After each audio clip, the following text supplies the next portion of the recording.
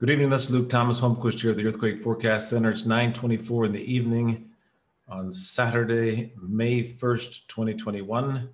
9:24 in the evening, Saturday, May 1st, 2021. And we've got a bunch of things to go over. Let's start by checking out the current warning for California and San Francisco. First of all, before we go to the warning here, let's take a look at what's going on. Just a few minutes ago, this 4.3 earthquake hit off the northwest coast, and this 3.0 hit a few hours ago. But this 4.3 is an indication of the energy beginning to release in northwest California and then San Francisco Bay during the next 24 to 36 hours. Here's the warning for California. A strong earthquake is likely, a major earthquake is possible in the San Francisco Bay from right now through May 2nd. Most likely to happen during the next 12 hours, 12 to 24 hours, most likely overnight. So if you are in this area in San Francisco Bay, please warn your friends and family to be prepared tonight and during the next 24 to 36 hours for a strong earthquake and possibly a major earthquake in the San Francisco Bay. This risk area is very extremely high risk in this area. And the risk level is similar to that of the Napa earthquake, which was a 6.0 earthquake. So be prepared tonight in the San Francisco Bay, and during the next 24 to 36 hours, we're beginning to get a release. This 4.3 is the indicator of this energy beginning to release on the San Andreas Fault here. So we'll see that during the next 24 to 36 hours. Let's check some of the other forecasts, and then we'll get back to the California forecast. May 2nd and 3rd are all these forecasts. So it starts tomorrow, a lot of these forecasts here. So this one for Alaska, a moderate risk down here in the southwest Alaska, and a pretty significant risk down here in Juneau and southeast Alaska during the next 24 hours. Hawaii, the risk is very high across the northern islands there. They could get a 3.5 to 4.5 is possible in northern Hawaii during the next 48 hours. And Seattle, Washington, the risk is down in southeast Idaho during the next 36 hours. Athens, Greece, there's an area during the next 36 hours in southern Albania and across the northern portion of Greece. That's high risk across that area during the next 36 hours. Down in Central America, we have a moderate risk in southern Mexico right now. And that's pretty much it for now, as moderate risk in west of Guatemala here, 50 to 55% risk in southern Mexico. And in Chile, pretty high risk down near Santiago. Santiago, Chile is right here. And La Serena is right here, so closer to Santiago, Chile, a 5.0 to 5.5 is possible in that area. And the Caribbean, moderate risk out in the Lesser Antilles, Haiti and Cuba. We could get a significant earthquake up there near Cuba during the next 36 hours, maybe a 4.5 is possible up there.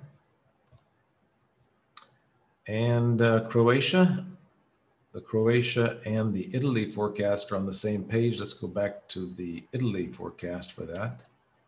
And the risk is down here in southern Italy. And if you check the world forecast, you can see in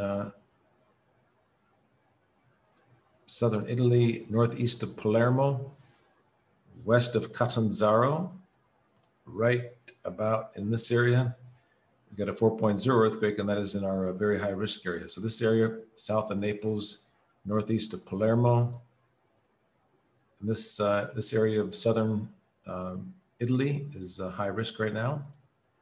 And a 4.5 to 5.5 is possible in that area during the next 36 hours. All right, let's go to the, let's see, we got Costa Rica and now Cyprus and Turkey. That risk that we're talking about in Greece extends over to Istanbul. So very high risk across Istanbul and northern Greece right now. And this area here is eastern Syria. There's a high risk in that area.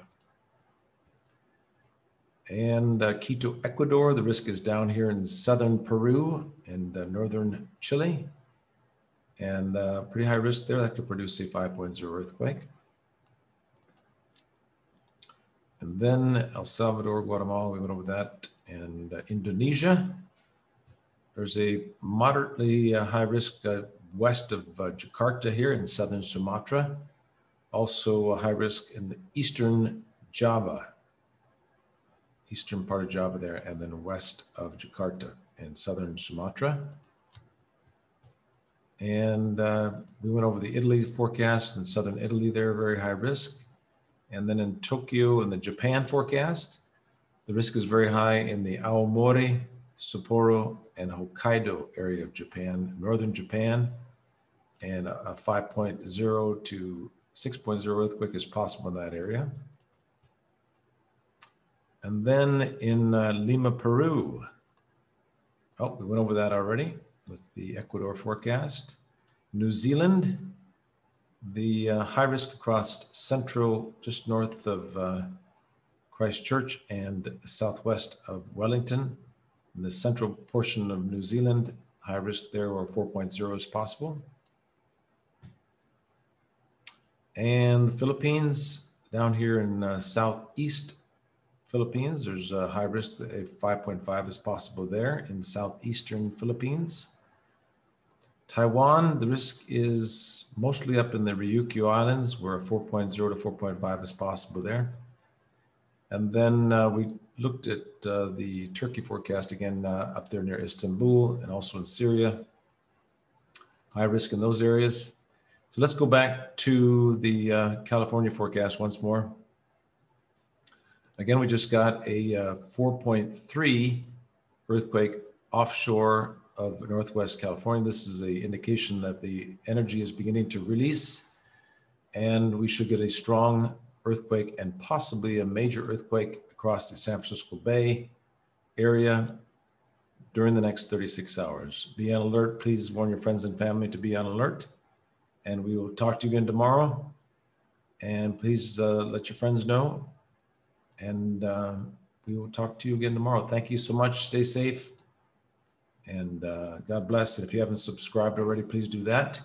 We have 165,000 followers on Facebook, YouTube, and Twitter now from around the world. 165,000. Thank you to every one of you. And please stay safe. And we'll talk to you tomorrow. Thank you.